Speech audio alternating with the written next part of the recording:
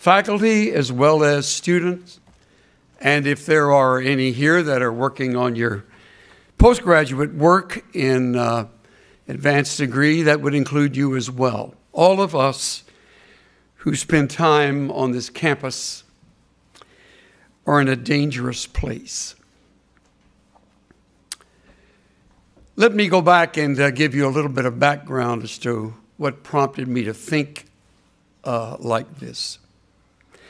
A number of years ago, Cynthia and I decided we would drive down to the place where we had lived at that time most of our lives. We were really reared in the city of Houston, so we chose to drive. We could talk together and visit along the way. We were at a sort of a high-pitched peak of activity and felt like we needed to sort of slow our pace. So we did that. This was back in 1996. I had just come to the school a couple of years before, returning as a part of the leadership of the school, and we had gone through an enormous series of changes, having left the role of the pastorate, which I'd filled since I graduated in '63. And she was sort of in a no man's land. We were moving Insight for Living from California to Texas, so she commuted for about 6 or 7 years in the process, if you can imagine that. I said to her, there's something wrong when you know the airline personnel better than your neighbors as a result of all the flying that we had been doing. And that, too, had added a stress to our marriage and our lives. So we thought we would go back to the place of our roots, which we did. It was wonderful. We didn't check into our hotel right away, but deliberately spent time driving roads we had driven not just dozens, but hundreds of times in our early years. We drove to campuses of schools we had attended and in front of, and even got out and visited in churches that we had gone to, in the church where we had been married back in 1955. We loved it. We held hands like a couple of teenagers, enjoying walking slower together and lingering in places where there were memories that just swarmed over us. It was a sort of a journey down nostalgia avenue for us. I'll never forget some of those moments. When I heard Bill talk about what he's going through with Shirley, my heart was touched over what you've lost with her loss of health. And because of all of these emotions that have sort of swarmed around me lately, I've come to realize that over the passing of time, through the establishing of habits built on a fast pace and the responsibility and requirements of earning a degree,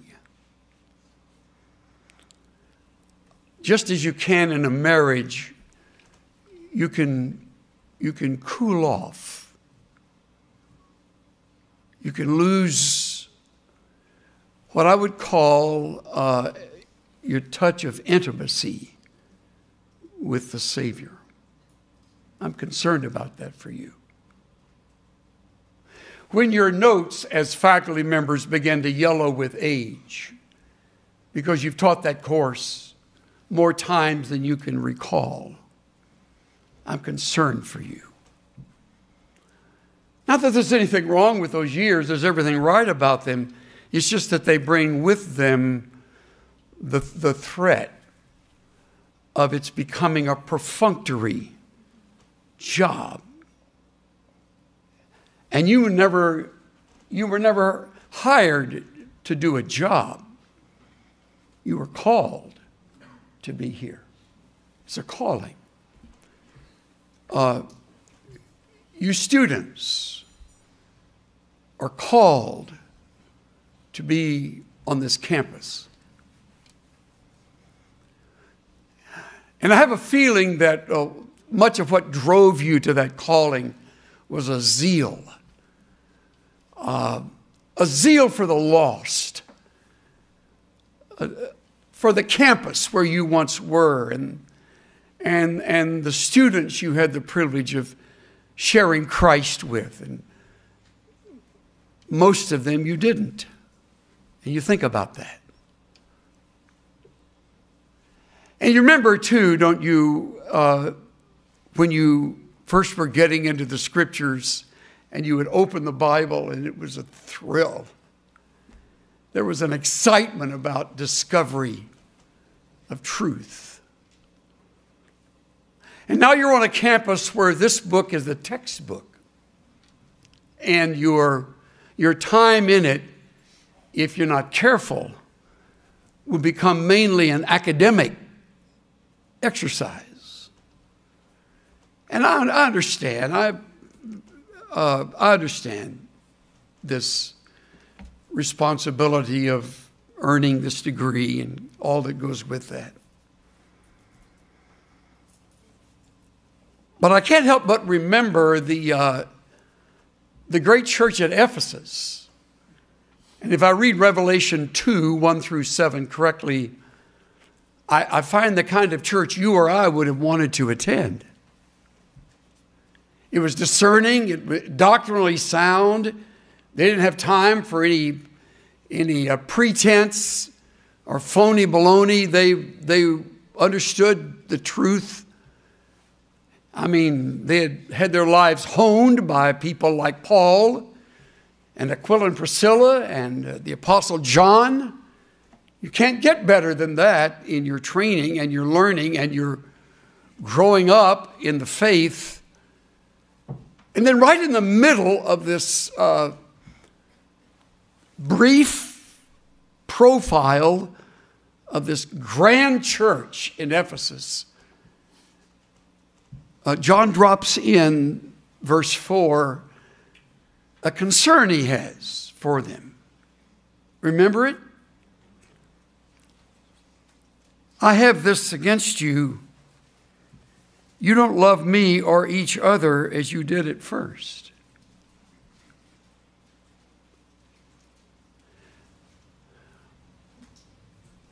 One of the versions says, you have left your first love.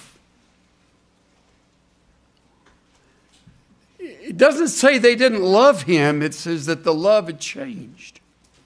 Cynthia and I loved each other years into our marriage, and after now 59 years together, our love is deep and long-standing. But if we're not careful over the years, it can change, which prompted our journey to the place of our roots, sitting out in front of the houses where she lived and where I lived. Even drove through the old Washburn Tunnel, which I'd been through more times than I want to remember. And along that old ship channel, when the fog would hang low as I would leave her home late at night to go back to my place, longing for the day that I could call her my wife, and loving her with an intensity that lacked the ability to put into words, adored her. And she and I talked while we were together on this journey about how we felt when we stood together at the altar of that little Baptist church where two pastors participated in our ceremony. And all those people who sang. I mean, our wedding was like operetta. We had 7, 8 songs. I thought we'd never get to the important part and get out of there. And I mean, it was just passionate how profound our love was for each other.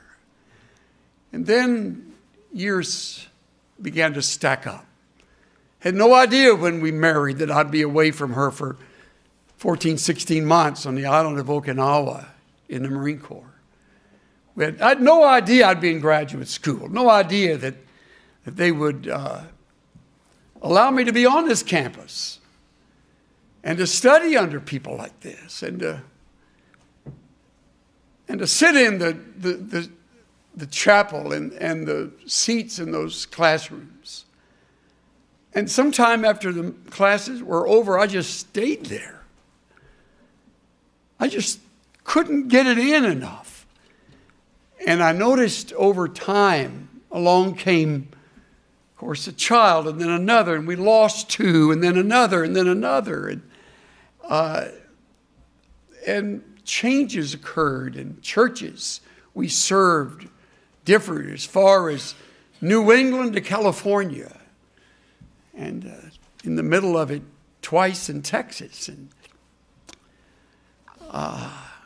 there our marriage was, rolling on, at times cooling off. I mean, I knew the Bible better than I'd ever known it. I'd studied here. And I was able to develop gifts that God had given me. And I had no idea what the future held. No idea I'd ever write any book. Or that anybody ever read one that I wrote. That's another thing I certainly didn't plan on. And getting on the radio and all. If you knew the background of that, you'd laugh. I mean, it wasn't the fulfillment of a plan or a dream. It was sort of coming into it like C.S. Lewis describes in Surprised by Joy, sort of kicking and screaming into every change. I didn't want to come back to the campus as the president. I wasn't qualified to be the president. I was convinced that they really had gotten the wrong number. So I said no several times, and they wouldn't give up.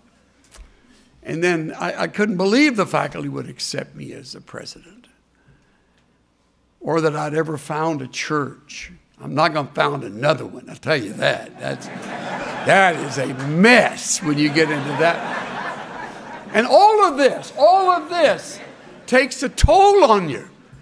It takes a toll on your home. It takes a toll on your marriage. And at times you look at your children, you can't believe they've grown like that. And where were you? I was involved in all the things of ministry, all of them good, every one of them good. But I look at this statement, you don't love me or each other as you did at first, and I'm haunted by that. I want you to stay in love with Christ. I want you to have such an intimacy in your relationship with Him that you can, without even bowing your head or closing your eyes, just talk to Him. Just connect with Him. Just pour out your soul of your fears and your heartaches and your uneasiness, your disappointments and your offenses and your mistakes and your failures and your successes and your great grades and your poor grades, and all through it, that your intimacy with Him just intensifies, gets deeper and deeper. So that when you leave, you don't leave loving the text of Scripture. You leave loving the person of Scripture. The person of Scripture, who loved you and gave Himself for you and loved you enough to give you His book and to preserve it in your language and the other languages you're going to learn. And there's everything right about that. I love the languages, and I love digging into them. That was part of my problem. I loved all of it. And my heart was hardly big enough to have room for all the people I needed to keep loving. You understand what I'm saying here? I think you do.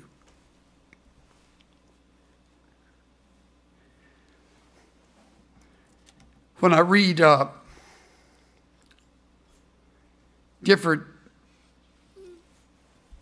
individuals' rendering of this statement in Revelation 2:4, I get an even better grasp of it. A.T. Robertson. This early love, proof of their new life in Christ, had cooled off in spite of their doctrinal purity. If you don't watch it, it's going to cool off. And your zeal for the lost is not going to be as intense as it was in your university years. If you don't watch it, your affection for him will get academic. And you'll know the text so well, but your love will have become cold. John R.W. Stott says, they had fallen from the early heights of devotion to Christ, which they had climbed. They had descended to the plains of mediocrity. In a word, they were backsliders. The hearts of the Ephesian Christians had chilled. Isn't that a great word? Chilled. By the way, 30 years had passed since Paul had written them that last line in the letter to the Ephesians. Don't know the last time you glanced at it, but that last line refers to their loving him. Loving him in a deep love.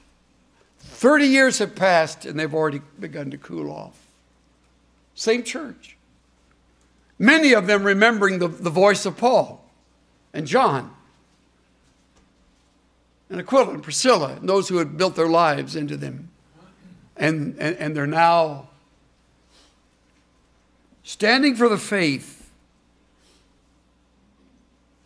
They have a fortitude, but they don't have a deep, intimate affection for the Savior. Don't lose that.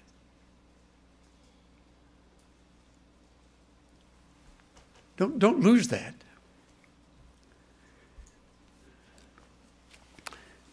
It was Paul's passion. He says so in Philippians chapter 3, it is. Philippians 3.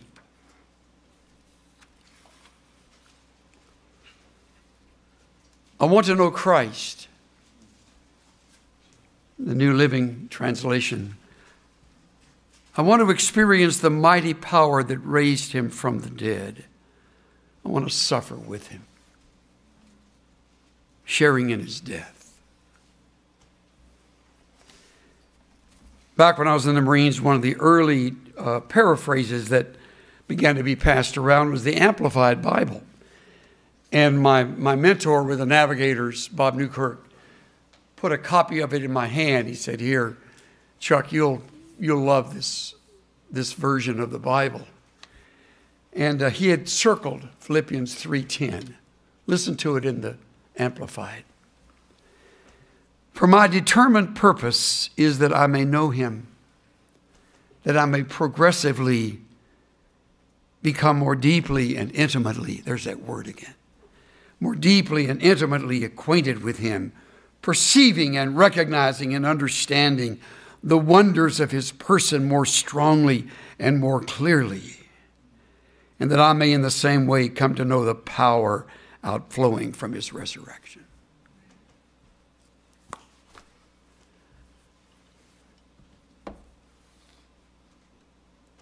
I'll be 80 years old in October, have no plans to retire. Retirement stinks, and so I have, my great goal is to have my chin hit the pulpit on my way down. Just lay me out right there. So I don't have any plans to retire. But I want to do it as long as I'm effectively able to do it. And the longer I do it, the more I want to love him. And the deeper I want to serve him. And the more intimately I want to understand him. And the more passionately I want to represent him. And I want to care less and less about the stuff of me and more about him. I like the way the late songwriter Keith Green put it. My eyes are dry, my faith is old, my heart is hard, my prayers are cold. And you know how I ought to be alive to you and dead to me. I want that. I want that for you. I want to know when you walk across that platform and you get your well-earned degree from this president who gives it to you with a smile, and we all ultimately applaud you for your accomplishment. I want you to be able to say when you put your tassel on the other side of your cap, I love him now more than I loved him when I came.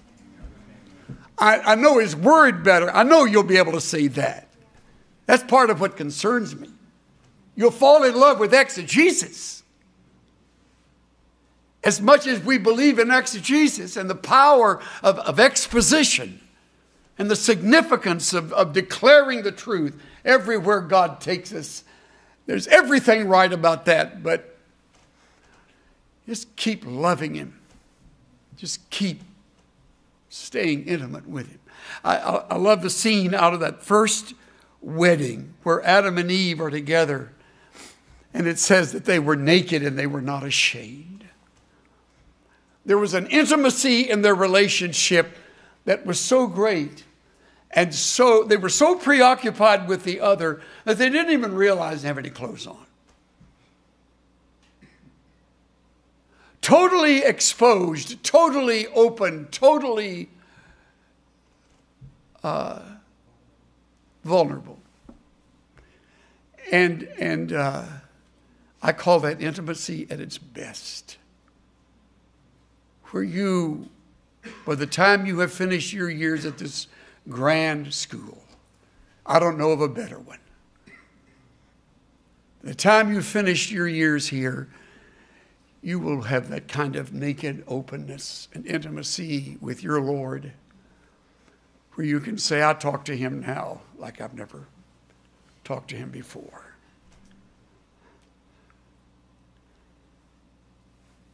Tozer put it well. May not the inadequacy of much of our spiritual experience be traced back to our habit of skipping through the corridor of the kingdom like children in the marketplace, always chattering about everything but pausing to learn the true value of nothing. You'll just chatter about everything on this campus. And you'll argue over the authorship of Hebrews. A waste of time, but you'll argue over the authorship of Hebrews, and you'll do battle with some brother as you see him as an extreme Calvinist or moving toward Arminian. I understand all of that. That's all part of being a seminary. That's the dumb stuff you get involved in and you spend your time doing, and that's all part of it. That's all part of it. It isn't dumb. You know what I'm saying. But compared to loving him, it's dumb stuff. Nothing is more important than you're having this passion for Christ. And then when you walk away, you're like you're on a cloud of excitement and enthusiasm wherever God may take you. It doesn't matter what money you make. It doesn't matter what fame you may have. It doesn't matter how large the ministry grows. It does not matter. All of that is up to him. What matters is your love. My marriage isn't based on how many kids we had. It's based on how deep our love is for each other. I mean, I know her so well I can finish her sentences. Sometimes do. And just this morning, we had the most intimate conversation about something that's got her burdened.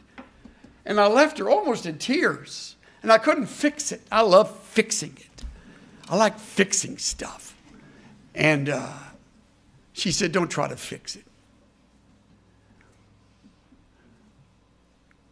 But I drove away and I thought about how long we've shared our lives together and the stuff we've been through.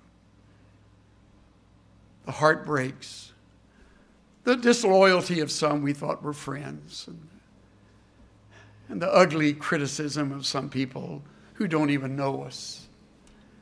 And I thought it takes a toll on you. Then I thought about the accomplishments we've been able to do together. And you mix it all together, it's called a marriage. It's called a love relationship. And as a result, you really are one. When I learned from Bill about Shirley's recent illness, I said to him, I don't know what I do without Cynthia. She does all our finances. And he said, well, Shirley does mine. I said, I don't like all those little numbers. And Cynthia does Quicken. See, I think that's a big deal. I just don't want her to show me how to do it. I want her to do it. And there's some things I do that she can't do and doesn't do. So we work it together. It's like teeth and gears. And the gear isn't made to run by itself. It fits. And when you add the third gear of Jesus, it's remarkable how magnificent life becomes. It's just remarkable.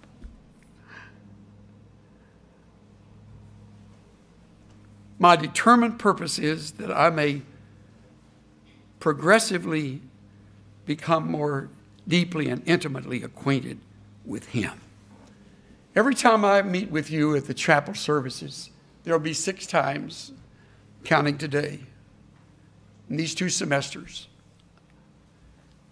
I want to talk about another facet of this, the discipline, the spirit of intimacy. I will talk with you about simplicity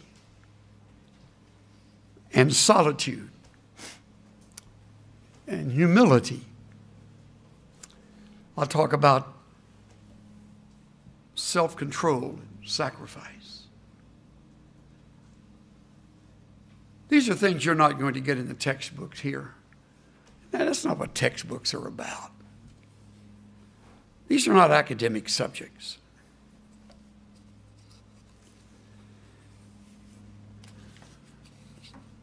The psalmist put it this way: as the deer pants for the water brook, my soul pants for you, O God. My soul pants for you. Job put it this way: He knows the way that I take. Job 23, 10 through 12. He knows the way that I take. When He has tried me, I shall come forth as gold. My foot has held its steps. His way have I kept and not declined. Neither have I turned back from the command of His lips. I have esteemed the words of His mouth more than my necessary food. I pass up a meal to eat at this feast. Why? Because He has a deer's heart, panting for the streams of water.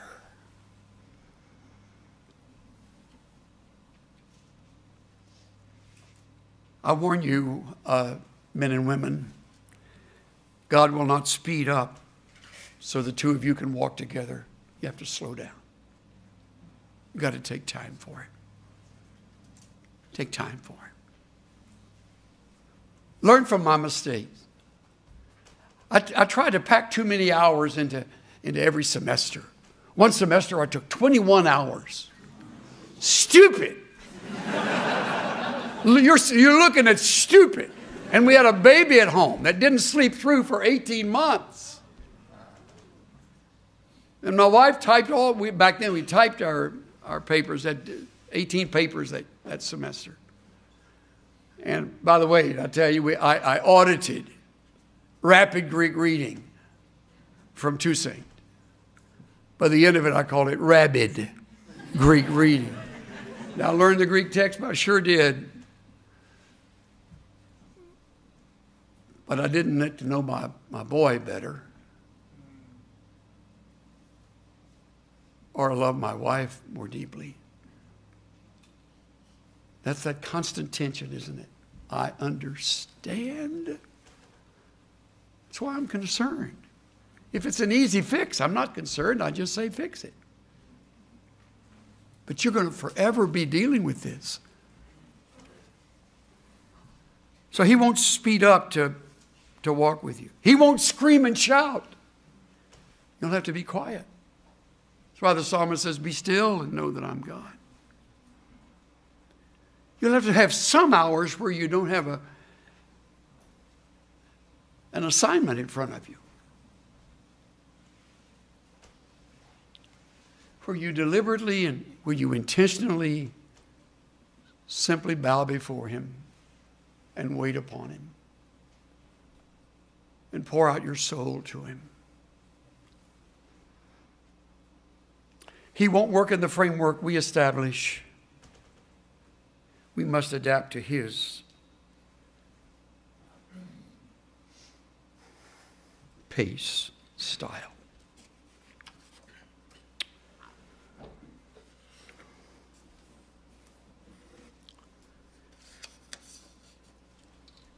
Intimacy.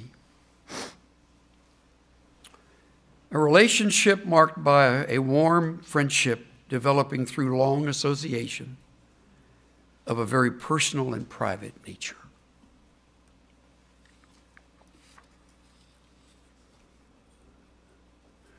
I want that for you.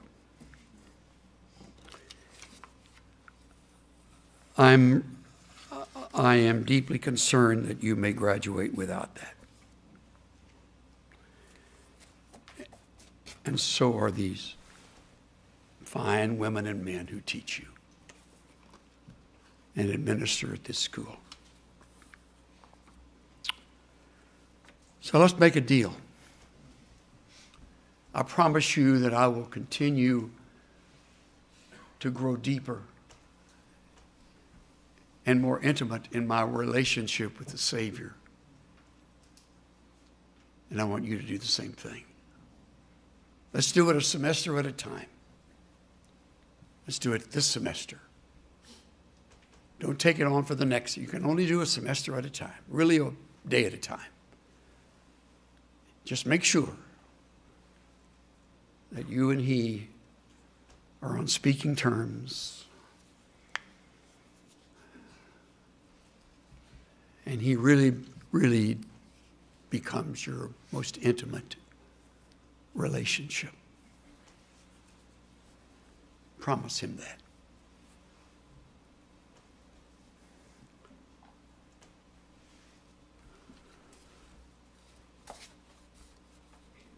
Let's bow together.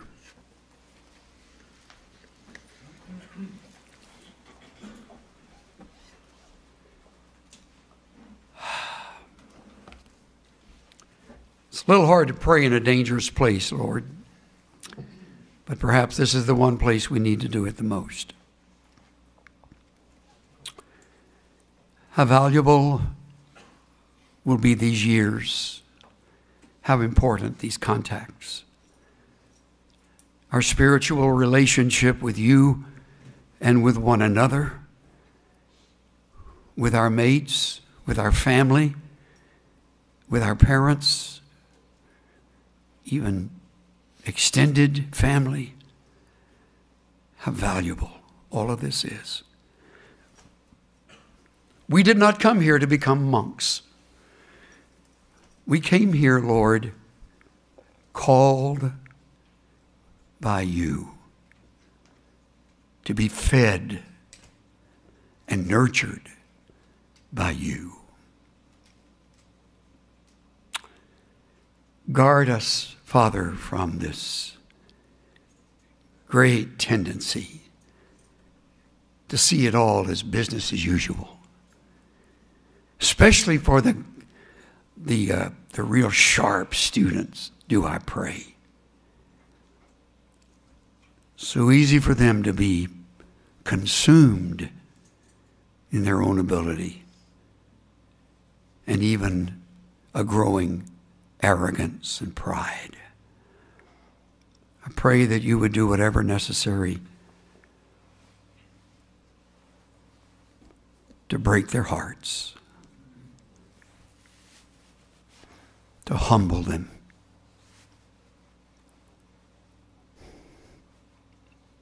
I pray now for faculty. And I pray that these fine men and women who know the text of Scripture better than any of us ever will, I pray that their love for you will outshine their knowledge of your truth. I pray that their lives will be marked by integrity, that they won't let us down with compromise, moral failure, or whatever may be the temptation that plagues them. Give them strength.